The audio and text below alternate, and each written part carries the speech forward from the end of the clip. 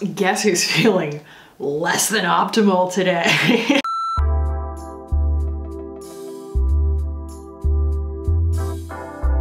What's up, guys? Welcome back. I've got my giraffes on today. I got this dress off of an online purveyor called Wolf and Badger that lets you shop a bunch of boutiques all over the world. I also got this really chaotic jumpsuit that I cannot wait to wear. You guys will know it when you see it. It's next level. I got it because it's got giraffes all over it, and at some point when my baby was a very, very baby, we decided that giraffes were his thing, and so this is in honor of my Simon boy and his unbeknownst passion for giraffes. So today, guys, I'm calling this an overcompensate with me. It's a get ready with me, but like we're gonna go in because I need this to come up to this and this, you know? I just really need it all to be elevated and in that sense make me feel better from a health standpoint, because I'm on an immunosuppressant.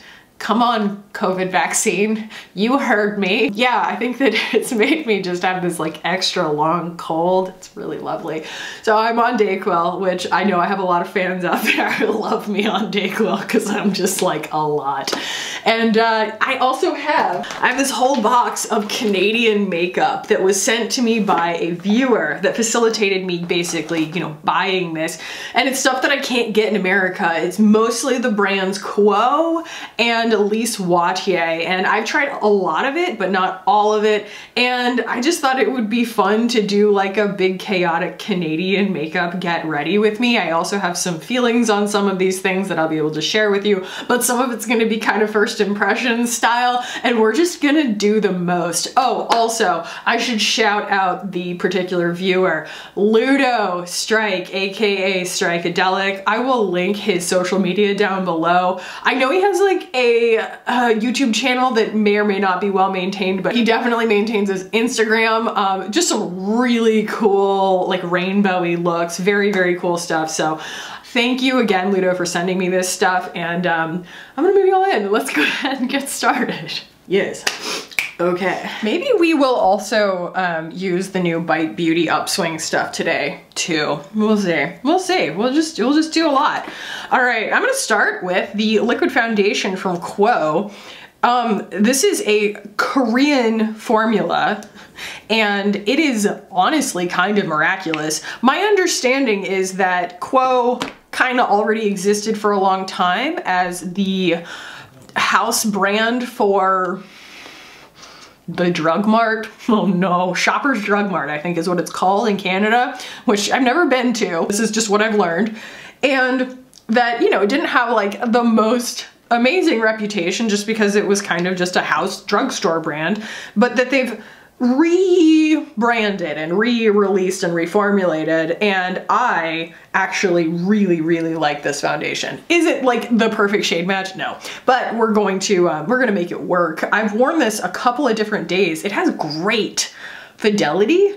It has a lot, I think it has a lot of silicone in it. And so, you know, if your skin is sensitive to that, I wouldn't go for this, but it has like incredible smoothing dry down because of that, and the concealer does too. What shade is this? Shake well before use.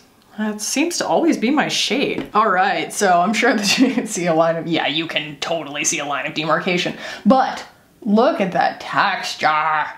It's a really good texture on the skin, and I think that the concealer is a little bit lighter, so hopefully it'll help us cover the distance. Man, I'm kind of leaning into this weird voice that I have. So here is the Quo Miracle Cover Concealer.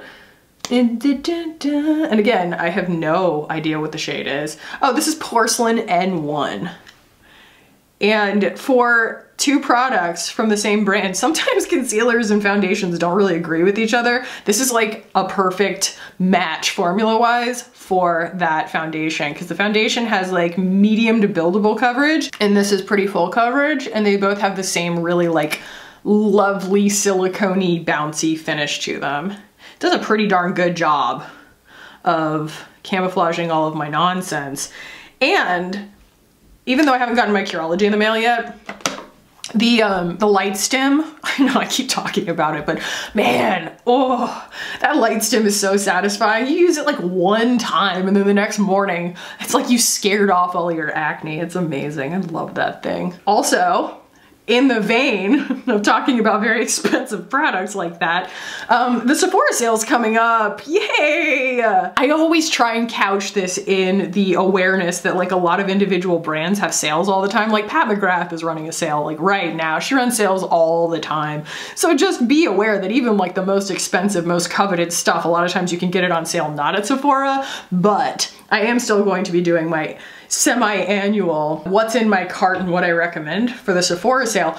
Just, you know, I would normally do it, but I'm like extra excited for it this year because Sephora has rolled out so many cool new brands. Black-owned brands and affordable brands and inclusive, just really, really cool stuff. I feel like Sephora has gotten like a second wind and not just being, and I mean, Ulta is doing a great job too, honestly. I don't pay enough attention to Ulta, but Sephora's in like multiple countries and Ulta isn't, if I'm correct. Either way, wow, wow, wow. I almost look like I slept well last night without a lot of medication.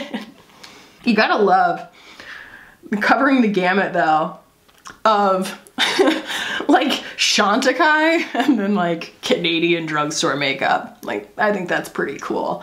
I think that's pretty cool, Khaki. Thank you, Khaki. Okay, so Ludo sent me these, which are the Quo Dewy Cheek Tints, and I'm gonna skip on this today just because it is a little bit too like liquidy for me. It just kind of pushes the makeup around and it just doesn't agree basically with the texture that I already have on my skin.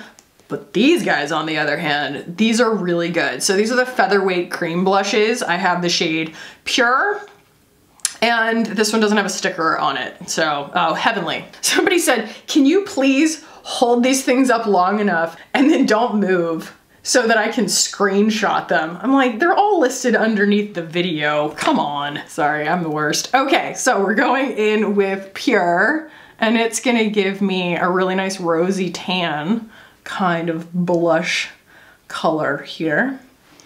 And you were warned up front in this video that this was going to be the most. And this is kind of, it's sort of like my my holiday collab that I did with, God, you know, Buffalo Beauty Boy and Rainier and Kyla and Hannah Louise Poston and Amanda. I hope I'm not forgetting anybody. Am I forgetting anybody? I might. Oh, Kate, obviously. State of Kate, where like I feel like I'm the most myself when I can just kind of cut loose in a video and just play, but they honestly like don't get as much traction because they're not as useful. But I feel like the people who subscribe for that kind of content where they're just like, LOL. I love Khaki's like really chaotic energy. I was sometimes, you know, you Google yourself, right? I'm not going to claim to not be a little bit vain or curious about what, you know, people might think about me and my content. And so I will Google sometimes whether or not someone has posted about me on Reddit, because if you ever want someone's video to get a lot of attention, go post it on Beauty Guru Chatter. Like, to me, the nasty comments and like the people being critical, it's totally inconsequential to the amount of traction that a video can get if you post it on that message forum. And I don't actually know the rules. Honestly, like anytime someone has been like, hey, I saw your, you know, video get posted on there, it gets taken down and I don't know why. It's like impossible not to violate their terms of service. I don't know what their posting rules are, but every time I have managed to, like, you know, someone posts something on there, like one of my videos, yes, it gets trashed by the comments, but it also attracts a whole bunch of new people to my channel. Regardless, I always kind of, you know, am curious whether somebody felt compelled to post something to Reddit. And I don't know, I stumbled across my name a couple of times and they were comparing me to other like very calm channels, and they were like, yeah, you know, Khaki does these really like natural looking sort of dewy makeup looks. They're like, but her energy is kind of chaotic. And I'm like, you know, I'm glad that someone would come into my channel with that understanding. You know, don't come in here thinking that I am going to be a background for your meditations. Although, who knows? There are a lot of people who say that they listen to me while they're falling asleep at night. Apparently I'm not too much for a lot of people, so you just never know when it's gonna come out. So I'm going in with Heavenly here, and it is the rosier tone. I feel like it's less pigmented than the other one. Sometimes that's kind of what you encounter with drugstore stuff, is not so much that it's like a bad formula, but like they'll be kind of inconsistent between formulas as far as pigmentation or payoff is concerned. And so I do like to test more than one shade a lot of times. I did just make a big order on Ulta of a bunch of different cream cheeks from the drugstore section so that I can kind of give y'all a good roundup rundown of drugstore cream blushes, because I do want to enrich my channel with different price points, and I don't think that you need to really spend a whole lot of money to get a really good product. It's just usually about the experience and about the packaging and stuff, and usually like maybe some skincare ingredients that differentiate a luxury product from a drugstore product, but the drugstore has really stepped their game up very like in the last couple of years. So that's like just crazy beautiful. I just really like that texture on the skin. Like it's awesome. It really looks great. That concealer is excellent. I could probably use it right there. Yeah, hello. Oh, and then there is also this Quo highlighter. This is Champion, the Glow Getters Illuminating Drops. And even though this is technically that same liquidy formula that I didn't want to use in the blush, I'm gonna try it in the highlighter. Mainly because it's like a perfect lavender, and y'all know how I feel about a lavender highlight. It's a perfect lavender, you know? If you like a verging on icy kind of lavender shade, ooh, yes. Yep. I'm telling you guys, you're sleeping on Quo. Not that you can get it in America, I don't think that you can. It's hilarious to me how like close Canada is, and yet what a world away it is in terms of like what you can get and the way that they're governed, because you know, it's a British colony at the end of the day. The Canadian stock market, for example, doesn't allow any of the like sketchy stuff that we do in America, like, you know, buying on margin or what, like a shorting or anything like that. Like, you know, you don't just get these like crazy scandals like we got, but you know, for some reason America just can justify all of this stuff because it's enriching the people who are already insanely rich, whereas Canada's like, can we just not? And also, how about some universal health care? And America's like, nah. What is this? Ooh, a lipstick. Okay, it doesn't smell like anything, I don't think, although I did just get it on my nose. This is a really, ooh, it's super sheer. Since we are really going for it today, I'm gonna use that. That's pretty. Ooh, I think you can get Lise Watier in America, you just can't get Quo. But yeah, the only thing that disappointed me was the eye products. They're just not that great. This Lise Watier, what is this? Meteorite? I don't know, it's like a liquid glitter. And it's got a brush on it, which surprised me. I thought it was gonna be like a doe foot. And like, it's fine. We'll probably like work it into the look today, but it's not the easiest or the most like rewarding. You know, it's like, I don't know, I need some of those like sound effects. Do, do, do, do, do, do, on the recorder. And then there were these are Fard Cremes. These are the Cosmic Cream Shadows from Quo. This one is, ooh, all right, okay, that's not bad. It's okay, right? A nice little blushy copper. And I think I have another one. Yeah, I have another one of those. And this is in the shade Dark Matter. Okay, that's also incredibly pretty. Can you focus, please? There you go. That's actually gorgeous. I think I might start with that one. Move my mirror in. Your girl's a little hard of seeing.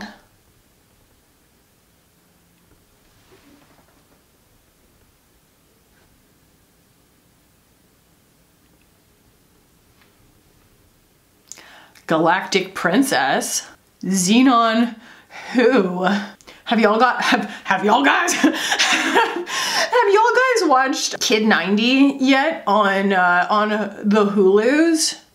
So, okay, it's kind of funny how that, like, I feel like it kind of mixes with the concealer foundation complexion situation that I had on, and you lose all the glitter, but I don't hate it still. It's just a really, really pretty kind of taupey color. It doesn't really stay glittery, so we'll just put some more glitter on top. How about that? We'll go with the Lise Watier one. But yeah, Kid 90, I kind of initially, like, I don't know, I had different expectations of it than what it ended up being. But basically, Soleil Moonfry, who played Punky Brewster, kept like a video diary of her entire adolescence. Okay, that's actually kicking butt. That is so pretty on brown eyes. Holy mackerel.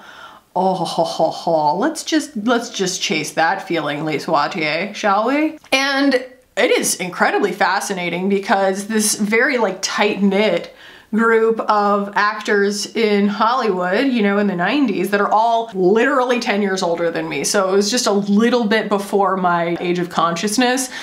It's super, super fascinating. I found it to be really interesting. You know, it's everything from her, you know, burgeoning into a woman in the public eye to all of the people who were in her cohort. Everyone from Leonardo DiCaprio, who you could definitely say is a large and lifelong success.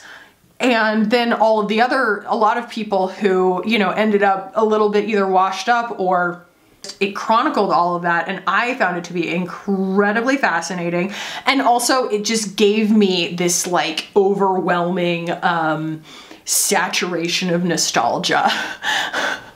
It was a very, very cool, very cool documentary. Okay, I'm not able to really preserve the glitter. You know, as it builds, it really doesn't want to do what I want it to do, which is I want it to be like the Vesca, where you just keep piling it on and it just keeps looking like wet and gorgeous. It just doesn't want to like tap out and then also stay really glittery. So what shall we do? I mean, I have my Pat McGrath palette right here. What say we just go for the most while we're doing the most today. So what color have I not? I didn't really use that like bright freaking gold before. There we go.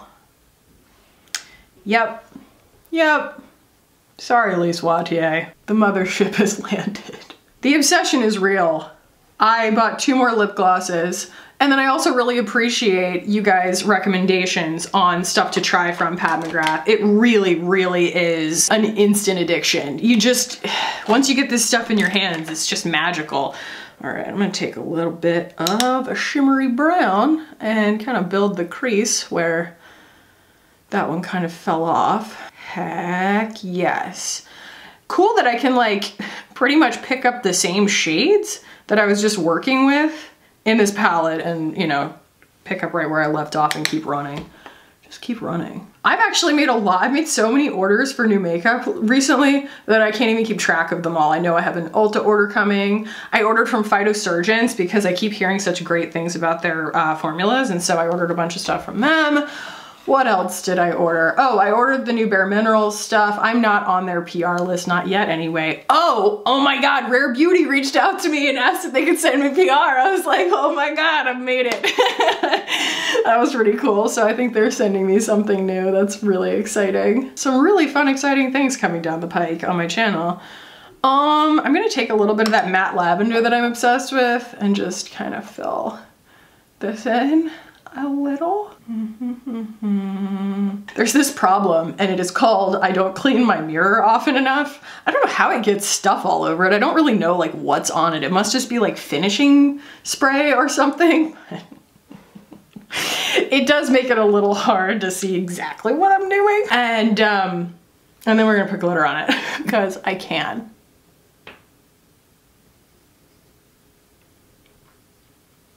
Doing the most.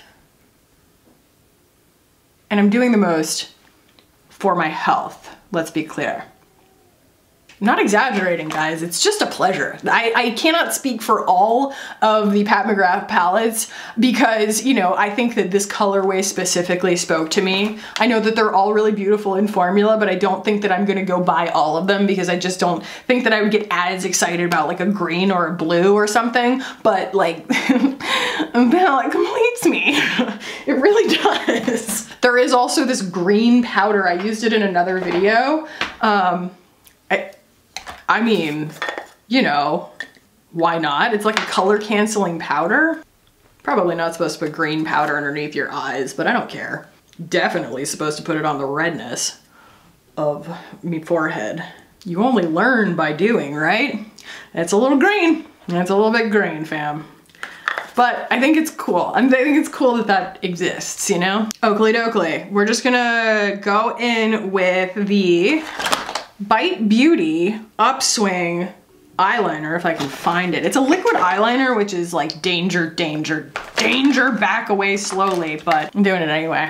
I'm doing it anyway. All right, that's actually like a really pretty eye look. I'm actually taking a little bit of this Daniel Sandler, just because this is the little compact I happen to have in front of me of his highlighter, and I'm gonna use that on my inner corner. All right, let's see how far I get. I might quit halfway through.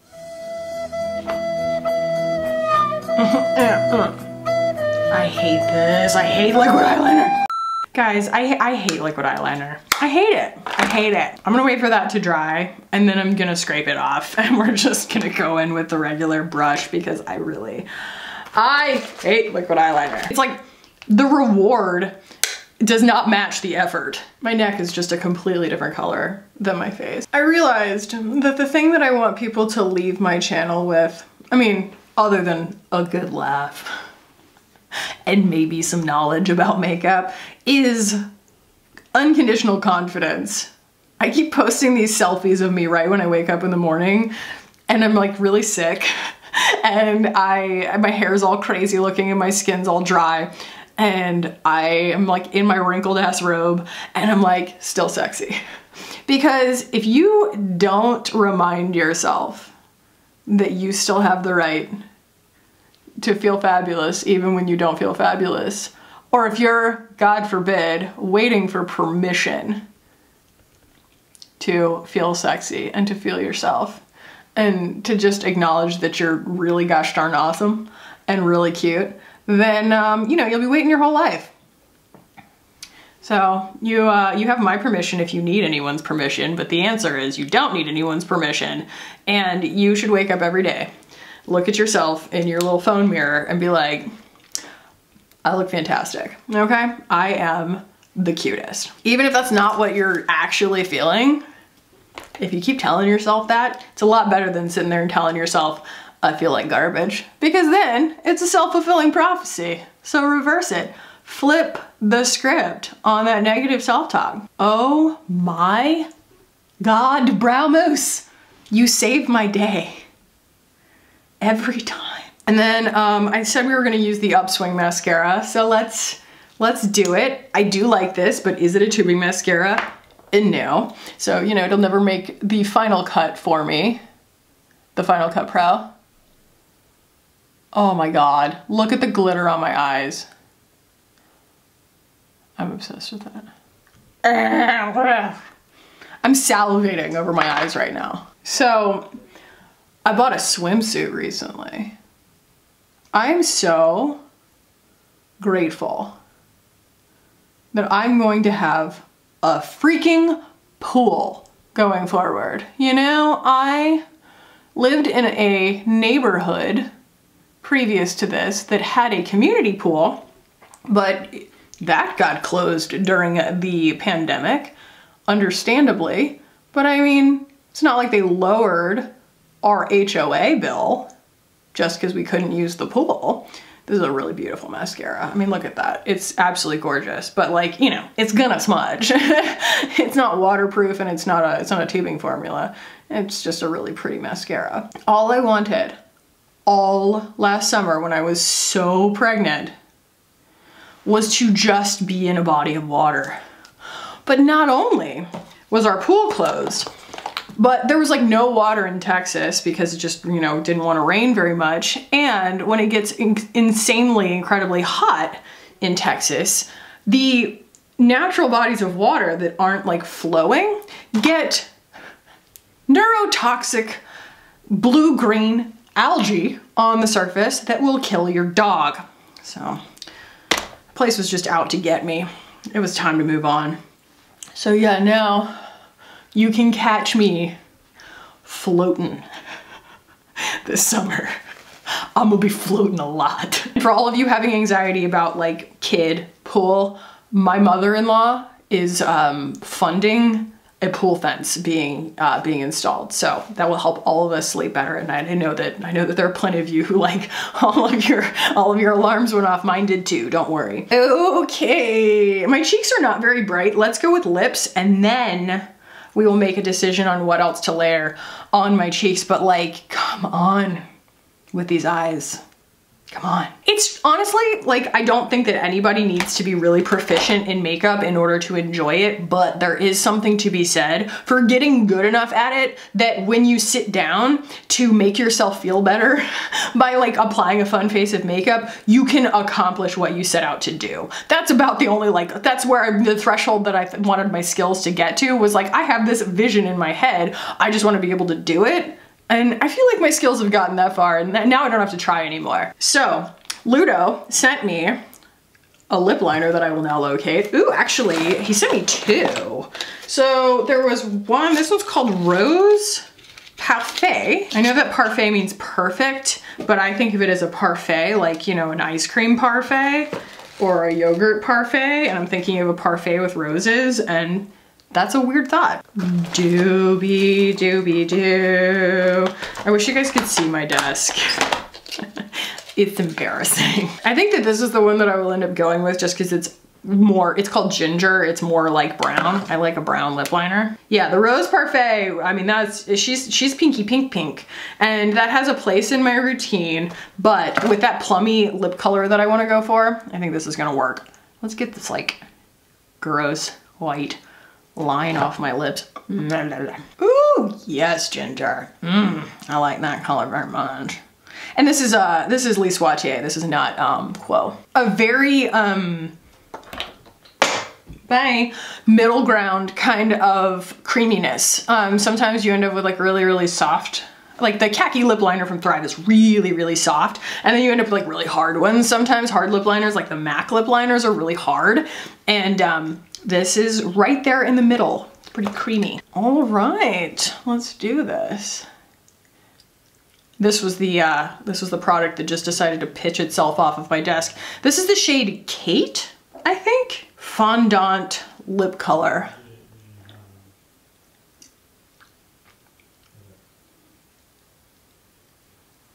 Oh, come through.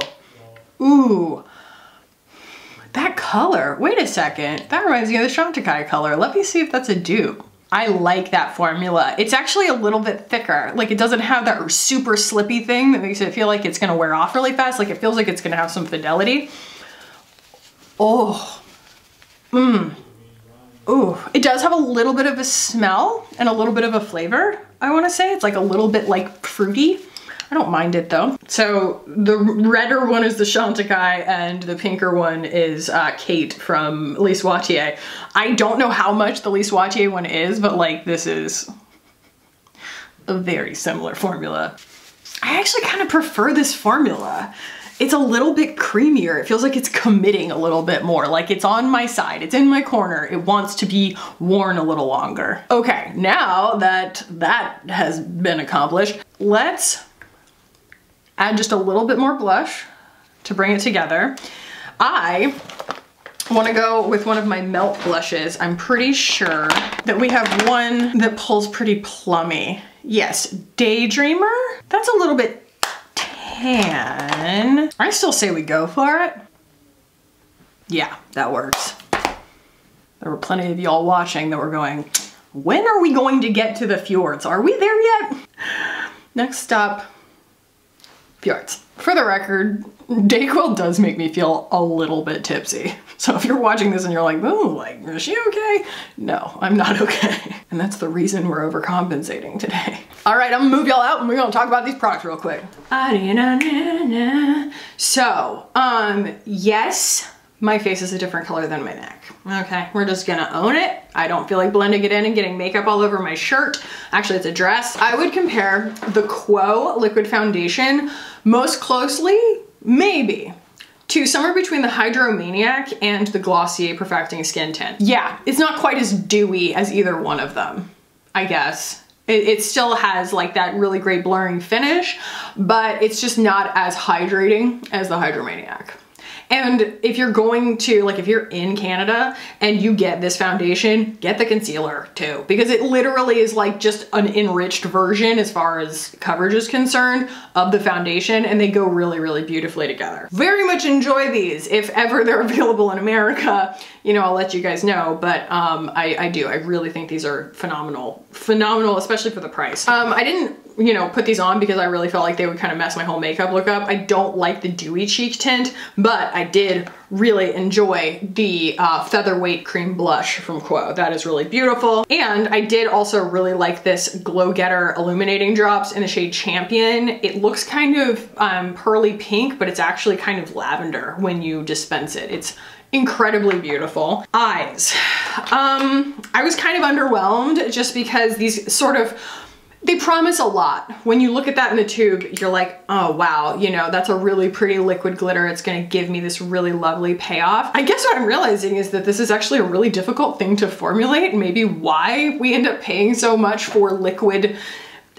glitter or cream glitter things that we put on our eyes that do end up giving us like a really satisfying payoff is because for whatever reason, the less expensive versions just don't cut it. I also tried some from e.l.f. that like didn't cut it, but like the Natasha Denona ones are amazing, you know? These just kind of, you know, are a pass for me as far as what I expected from them, but you know, I pulled out the nuclear option, which is the Pat McGrath palette, and managed to get what I was going for. The lip liners are beautiful. I don't know if I would ever kick a lip liner out of bed. I've never met one I didn't like, but I do really love this ginger shade. This is really, really pretty from Lise Watier. And then this lipstick from Lise Watier. Oh my gosh, I am a huge fan of this. This might be my favorite thing, actually, from the entire discovery today, like all the new products that I was trying. This is really, really beautiful. I could use this on my cheeks. It is an incredibly flattering color for me.